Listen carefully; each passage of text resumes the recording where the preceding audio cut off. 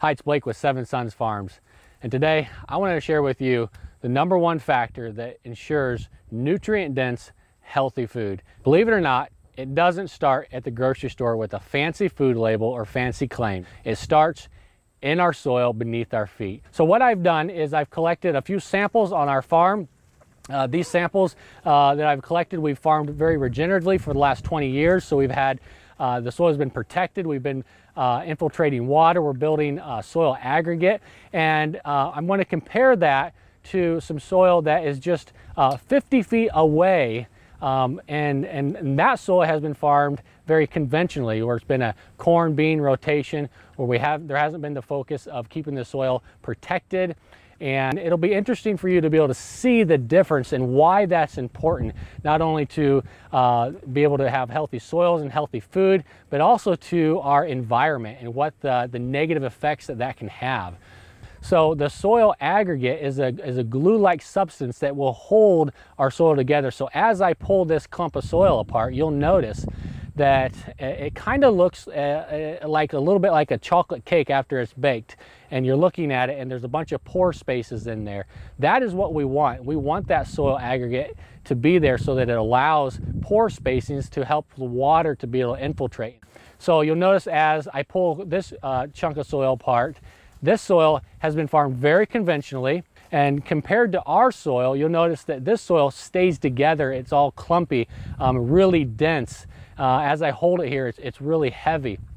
That plating is actually compaction layers, and that is hindering the plant's ability to actually go down and pull nutrients out of the soil and make it available to the plant.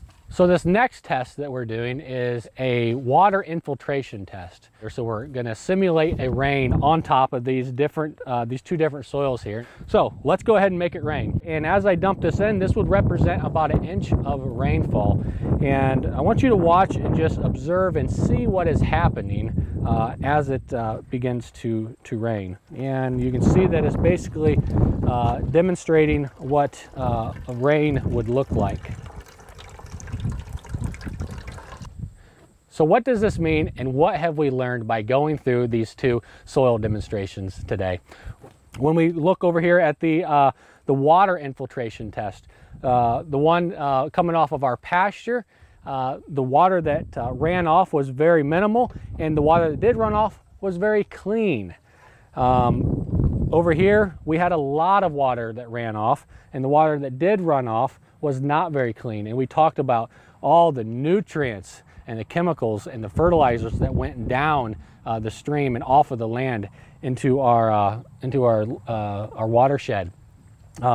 Let's talk about the water infiltration. Because we have soil aggregate here, we were able to infiltrate the water. The water went through and actually went all the way through, and some went into this pan. A lot of it stayed in the soil, and we're able to basically hold the water in place and grow more grass, and basically complete that nutrient cycle and feed the life and actually build upon the soil aggregate that is already there, creating more minerally rich soil.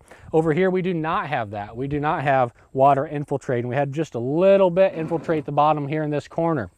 Most of it ran off, so therefore, meaning there isn't any life, no soil aggregates in this soil here to help build it. We would need to get it covered. We need to get living roots back on this soil, and it can happen. We can change agriculture, but we have to start getting living roots back onto the land.